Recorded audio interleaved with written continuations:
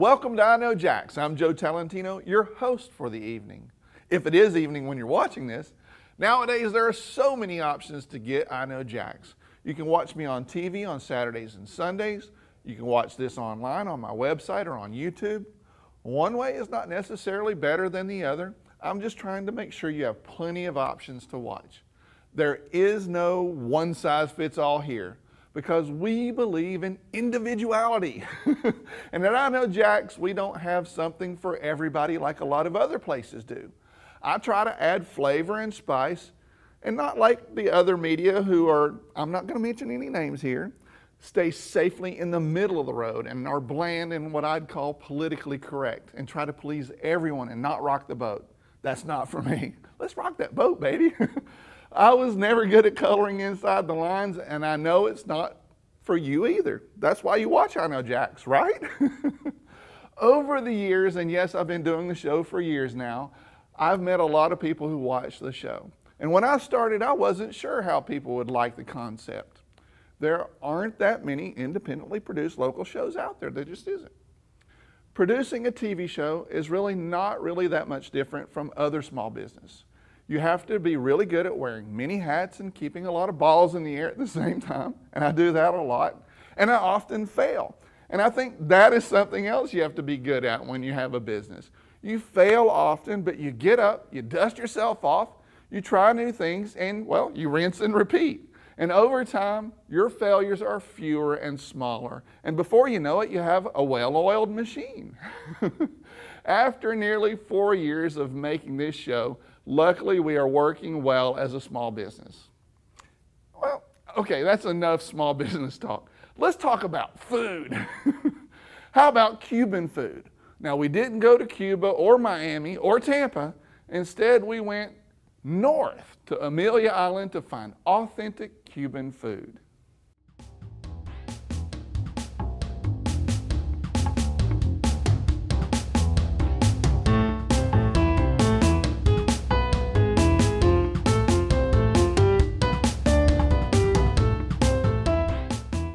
We have all kinds of different Cuban sandwiches, your Elena Ruth, the Medianoche, the Cuban, just to name a few. Wait a minute. Tell me about this. I thought there was a Cuban sandwich. Oh, all Cubans come, not just the food, but the people come in all shapes and colors. Chris is going to show me how to make an authentic Cuban sandwich. We're going to go ahead and slice that down the middle. We're going to add some pickles. You don't want to put too many pickles on there because you don't want to take away the flavor of the pork. Gotta add some ham. Get some tavern ham on there. Again, you don't want to put too much because the star of the show is the pork. To prepare the pork, now how do you guys do that? We slow cook our pork here. I will put it in at about 10 o'clock at night. Right. Set it to about 220 degrees and let it go all the way till the next morning. Wow. So it'll cook for about 10 hours. And we marinate it in our mojo sauce. For a southerner, barbecue sauce would be the choice here, but Chris says that he uses mojo on everything. So add extra mojo on top of that. That's a huge sandwich. Well, it looks bigger now, but once you press it, Cool. it brings it back down to size. Yeah, okay, cool. Basically, it's a panini press, but it's smooth tops. Paninis have the ridges, so that's pretty much the difference between a Cuban and a panini. We're gonna go ahead and let that toast for a few minutes, get the bread nice and crunchy on the outside, melt the cheese a little bit. So that bad boy looks like it's about ready, right? Cheese is about ready to go. Make sure our bread is nice and toasted. Oh my goodness. Now that's the standard Cuban, right? That is a traditional Cuban sandwich. Traditional. And then I've seen a lot of people are coming by to get coffee. I'm not a coffee drinker myself, but I can't live without it. At least 5 times a day, little shots, that's all you need. a shot of coffee. Yeah, I shot like of that coffee. idea. Next, we're gonna do the midnight sandwich, or the Medianoche. The Medianoche originated in Tampa. The old Cuban men working in the cigar factories Down there. in Ybor City. Down in Ybor City. Okay, cool. They wanted a sandwich that would be good for them in the middle of the night, hence Right. Medianoche. Medianoche Gotcha. translates to middle of the night. Gotcha. The midnight sandwich is the same as a Cuban, but it uses sweet egg bread, almost like Hawaiian bread. Then Chris finishes the midnight in the press. Next, the Elena Ruth. The story is that Elena was a debutante and a very picky eater. We're using the sweet egg bread for Elena Ruth too. This is almost like a dessert sandwich. It's a very sweet sandwich, but the saltiness of the turkey Gotcha. Gives it that nice balance. It has cream cheese, strawberry jam, and turkey. This one looks huge too, but that's before the press. This is a delicate sandwich, so Chris doesn't press it too hard. The Atlanta root. So you got your strawberry jam, your turkey, and your cream cheese on the bottom. You've seen a little bit behind the scenes here at Hola Cuban Cafe. We made a Cuban sandwich, and Chris brought out some ham croquetas and Marisol's grandmother's recipe of black bean soup. And of course, we got Cuban coffee and this soda that's like a Cuban root beer. See you guys at Hola.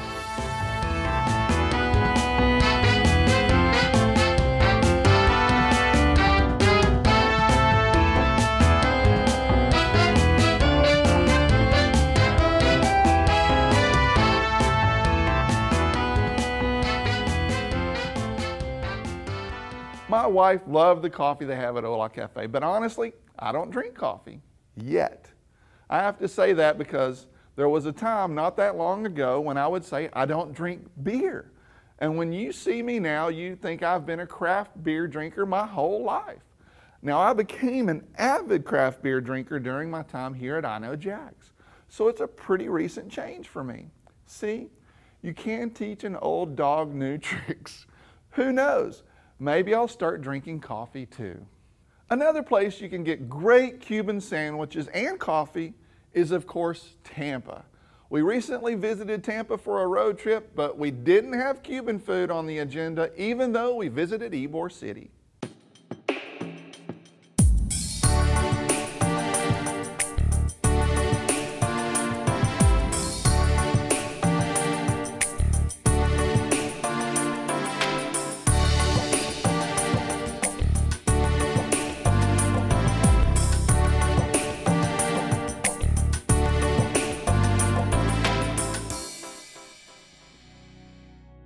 Today I'm down in Ybor City with Jason, restaurateur extraordinaire. Thank you. And I just want to find out, like, first of all, how do you have the energy to do 4 restaurants, man? I'm a busy guy. I operate them like they're all one big restaurant, and there's just different dining rooms. I got so you. I make my my route. So you know, I have to look at your pedometer, man. How many miles do you put in on a lap? Between 12 and 14 miles a day. I figured it had to be pretty high. I have wear the Fitbit. And, do you really? I do. So normally you would be 300 pounds, but otherwise, with the way I consume, I would be more than. That's great. Well, give me a little bit of a history on this. How did you get started? Well, I'm an Ybor City native, and I started working at the Columbia restaurant right down the street. Yeah. They were my neighbors, and I started vacuuming their pool.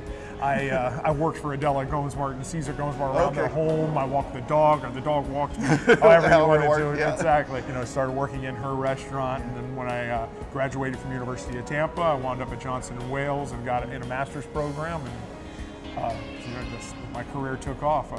The rest is history, as you said. As you would say. I wound up back in Ybor City, and since we've opened up. Pulled you back. Yeah, brought me back, which is home. Yeah, sure. It's home. As I was saying, my great-grandfather was one of the original bartenders at the Columbia restaurant. Wow. This particular dining room is the first place that my grandparents ever danced. That's my so cool. Maternal grandparents. So Green Iguana, and then was this next? And then and Bernini, and then Carne about 4 years ago. Okay. And then 2 years ago, we opened the Mexican place across the street, Tequilas. Okay.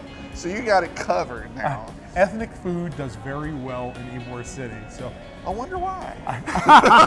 The melting pot that we are. Exactly. I love it. And it's so funny because it is a lot of different ethnicities here. You've got the Spanish, the Hispanic, you have the Italians, the Greek. Germans. Germans too. A lot of Polish. We have. This is it. This is the melting pot, basically. They came here and they worked in the factories rolling cigars. Gotcha. And part of these social clubs, the German American Club, the Italian Club, the Centro Español that we are in, the Cuban Club, where they're social organizations where they would come for medical, they would come for social, their social services, their library and education process. Everything was done within the club. The group. That's why this place, you can just step in here and feel the history. It's incredible. Give me some of the ideas of some of the different dishes that are unique to you guys. You know, we wanted to make sure that the steakhouse stayed affordable. It was very important for us and for the per diem. So where are you guys? We're priced along a Longhorn on an Outback side within $1 or $2 of that. And then we try to offer this beautiful environment and an extensive wine list and you know, first class service. At Carne Chop House, they are not playing when it comes to great food. They got your standards, they got onion soup, Caesar salad. Something a little unusual for a steakhouse is trout almondine, and this smells awesome, so I'm really looking forward to that. They also have poutine, gravy, and they have an egg over the top, which is cool. Also with the egg over top, you have the chopped steak. It makes a great sauce over that. And last but not least is Grandma's recipe on the deviled eggs. I gotta really try those. Looking forward to great eats.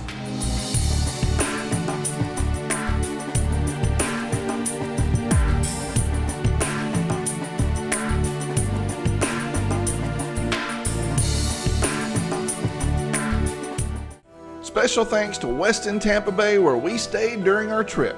They took great care of us. Give the Westin Tampa Bay a call for your next visit.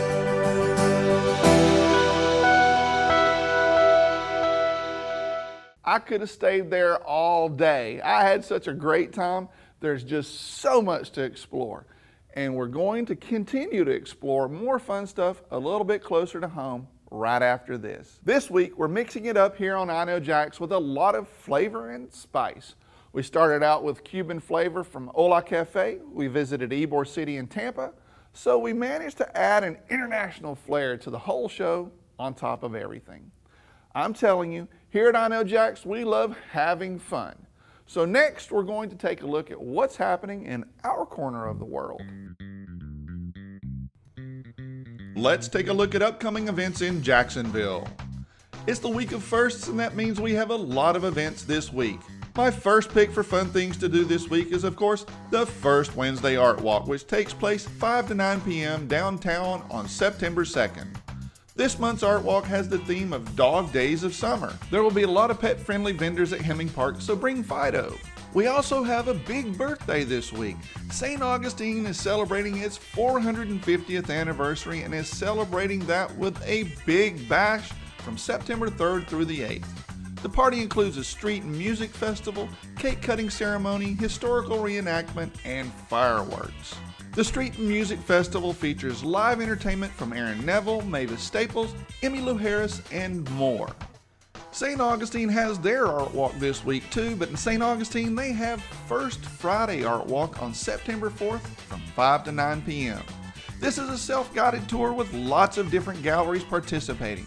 Plus, free Art Walk trolleys and trains provided by St. Augustine Sightseeing Trains and Old Town Trolleys throughout downtown for the whole Art Walk.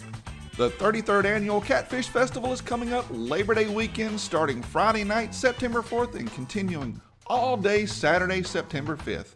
This is one of the few festivals in the country celebrating catfish. Now, once you taste the yummy catfish served at this event, you'll understand why this festival has been going on for years. The festival opens as many festivals do, with a parade and a 5K run so you can work up an appetite and really make room for the 10,000 pounds of catfish that they'll be serving. That's it for this week's calendar. For more ideas, check out my post, Fun Things to Do in September, on iknowjax.com. Here's a great organization that's helping veterans here on the First Coast. So, Paul, how's it going? Great, Balin. Great So good to see you again, man. Absolutely. And to be out here on the beach with you feels like old times, brother. Definitely. I'm so stoked. So tell me a little bit what's going on here. We're out here on the beach for the Surf Warrior program, which is a partnership between the Florida Surfing Association, United States Surfing Federation, and the Wounded Warrior Project that's actually headquartered here in Jacksonville. And this is our first day of the summer program, where we introduce the sport of surfing to many of the veterans. They come out and just test the water, so to speak, see what surfing's like, see if they like it or not. And then of these about 50 people that are out today, About 20 are going to go into an 8-week training program where they'll actually learn to become independent, surf on their own, and be competitors and compete at our big championships in October at the south side of the pier in Jacksonville Beach. It's been such an amazing day. The surf's just perfect for them, like 2 foot, maybe a little 3-footer coming in, so they get just a real nice taste of it.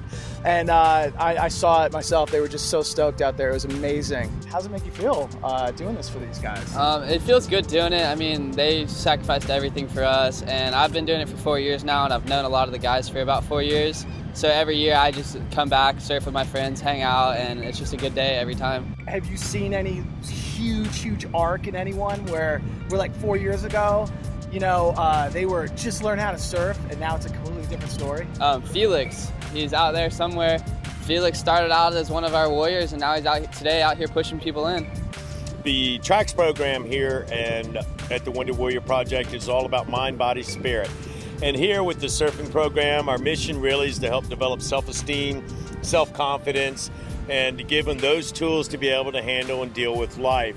And it's just awesome that all these volunteers come out. They're very experienced, great instructors with huge hearts that come out and work with the veterans and teach them how to surf. You can get more information by visiting floridasurfing.org or surfusa.org. Or of course, you can give a shout out to the Wounded Warrior Project also. All right, well, my name's Balin Hewitt, and I'm out here in Jacksonville Beach with my good buddy Paul West. Thank you so much for everything.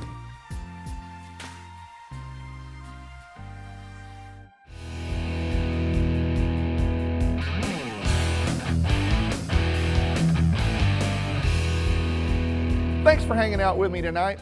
I really enjoyed the show. How about you? Let me know what you think, because I'm always looking for ways that I can improve the show for you. Also, don't forget to check out my daily videos online. I upload a new one every weekday, and I do upload the I Know Jax calendar every Monday to make it easier for you too. How about that? Here at I Know Jax, we have big plans for the fall season, so make sure to keep up with us in social media or sign up for our newsletter. That's it for today. Thank you for watching. I'll be back with another episode next week, and until then, I'll see you on the internet.